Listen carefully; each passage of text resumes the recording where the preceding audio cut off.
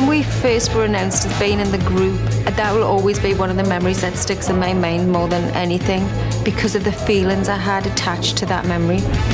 I can only describe it like euphoria, like excitement and happiness at its best, like at the top. That was one of the best feelings I've ever had, and I will never forget.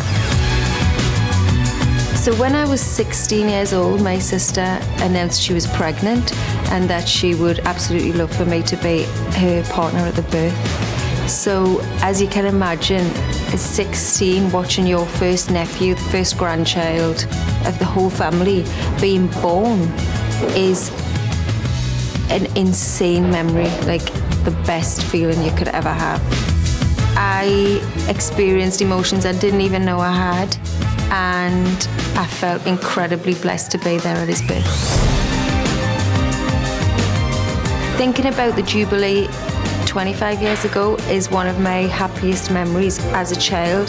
So I was about 4 and we had a street party, and every child from the street went there. We were all so excited, and it was fun because the parents were there, the kids were there, there was Union Jacks everywhere.